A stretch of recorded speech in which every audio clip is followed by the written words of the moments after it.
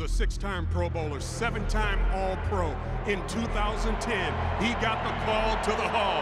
He, 14 years in the National Football League, undrafted. Number 93, Big Dog, John Randle.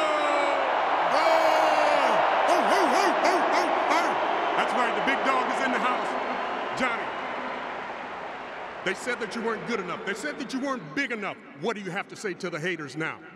Appreciate what I am. Appreciate the Minnesota Vikings for giving me a chance to play. Appreciate the fans for what they did for me and inspired me to play every play. It's unbelievable, and I'm so excited for Randy tonight. And Skull Vikes, baby. Johnny, this defensive line, this current defensive line reminds me a lot of you, Dolman, Henry Thomas, and Al Noga. What are your thoughts? They are. They carry on these traditions of what the Minnesota Vikings are all about. It's all about the defensive line.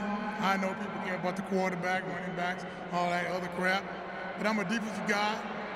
Let's start with the D-line, back to the prep people eaters, Carl Eller, Jim Marks, Alan Page, Gary Lutz, all those guys.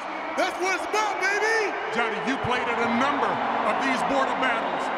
What is your best memory of playing against these Green Bay Packers? It's about the victorious wins. Always about beating the Packers. I'm sorry, Packer fans.